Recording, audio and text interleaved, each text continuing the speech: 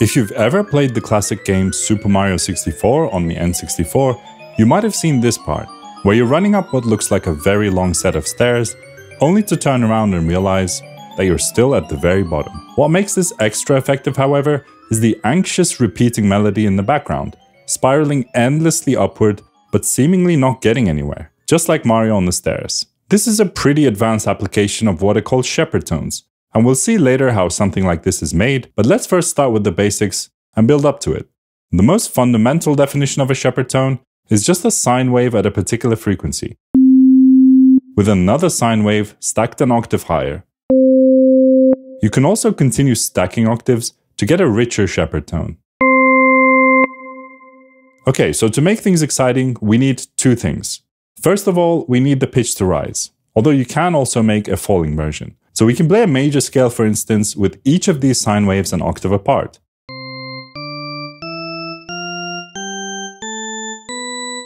And secondly, we need some volume automation.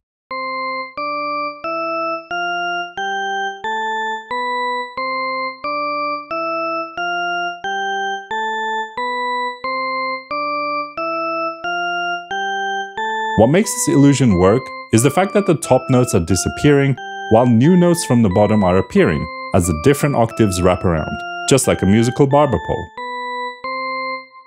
So what that means is that the top line has to gradually decrease in volume as the notes go higher, while the bottom line has to increase in volume. As you can probably hear, it sounds like it's perpetually rising, but actually your ear is jumping from focusing on the fading high notes to the incoming low notes instead, so you end up where you started. Kinda like walking on a set of Penrose stairs, which should actually be named the Rotusvård stairs after the Swedish man who discovered them, but I digress. When we use Shepard tones to play scales like we just did, it's called a Shepard Scale instead. Okay, so we now technically have all the ingredients we need to make something like the Mario Endless Stairs theme.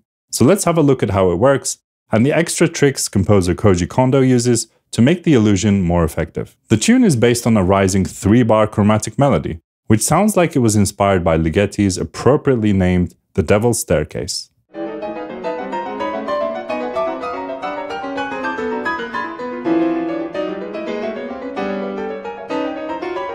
It's got 4 octaves of synths layered up, with the lower synth gradually fading in and the highest synth gradually fading out, just like we explained earlier.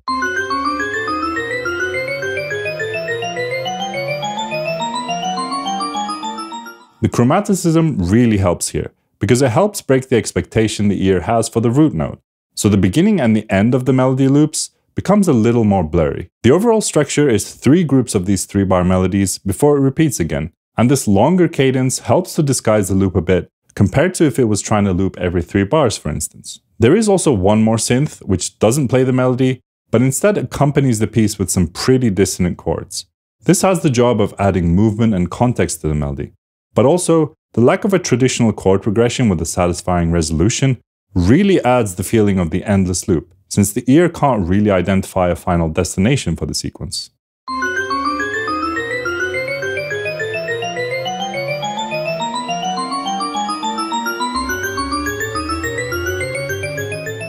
So those are the fundamental concepts and extra tricks used in the Mario Stairs theme, but we're not done yet. There is arguably a more useful illusion related to Shepard tones that we have to cover. So up to now, we've been using discrete notes in the form of a Shepard scale, but composer Shepard-Risset discovered a version now called the Shepard-Risset Glissando, which uses a continuous gliding pitch instead.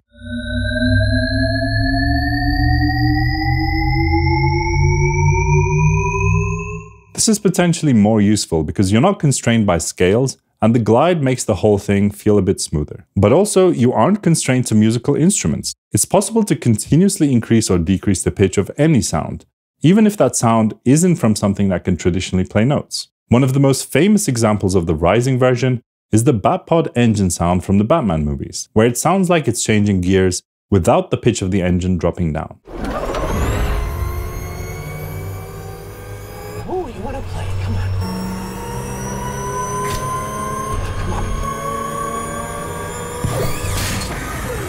And a great example of the descending version, albeit in a musical context, is actually from the song The Dead Flag Blues by Godspeed You! Black Emperor.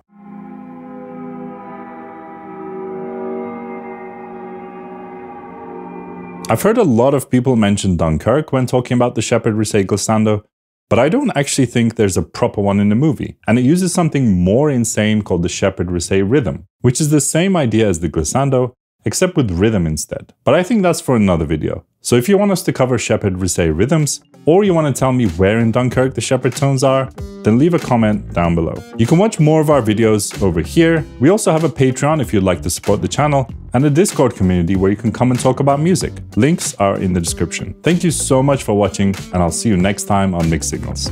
Bye bye.